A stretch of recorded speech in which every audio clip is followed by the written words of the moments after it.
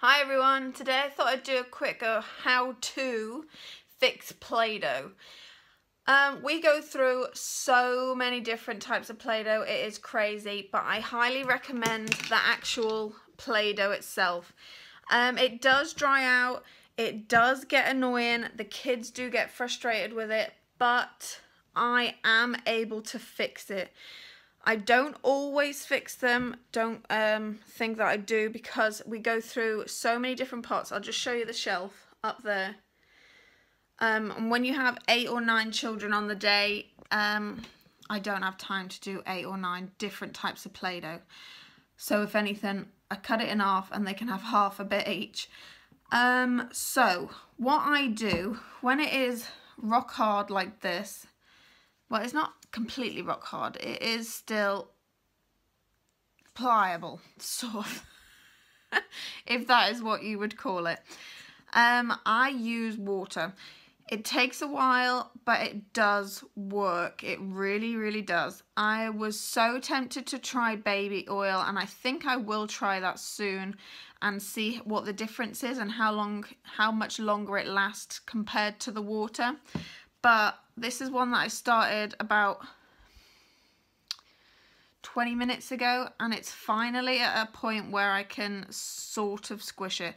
I mean, it'll be still way too hard for the children to do it. So I'm going to carry on with this and I'll show you the final thing.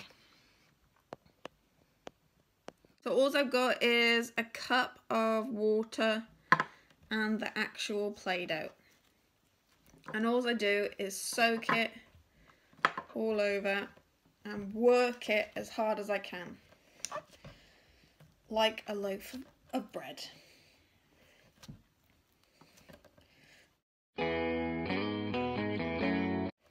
And you know when it's not done because pieces still fling off that are really dry. So then we go back for more water. I finished work early today, so I have time to sort out as many Play-Dohs as I can before Monkey comes back.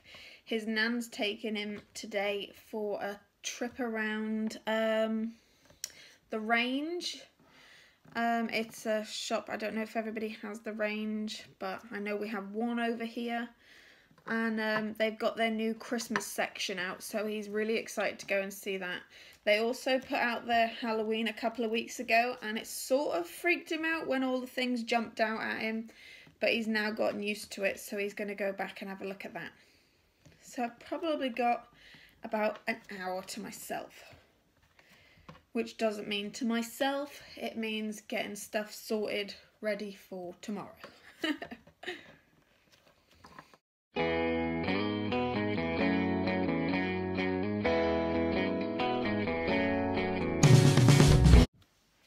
It's nearly getting there now, and it is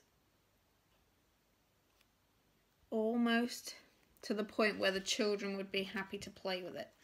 They get really frustrated if it doesn't bend or anything like that. So yeah, we do need them pretty soft, which is great. Oops, the daisies.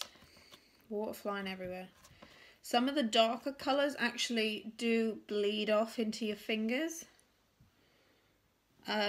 But it's mostly just the blue and the green I've noticed with that. Oh, and the red. The red does it quite a bit. So don't be wearing any nice clothes because they probably get ruined if you're doing it with children next to you.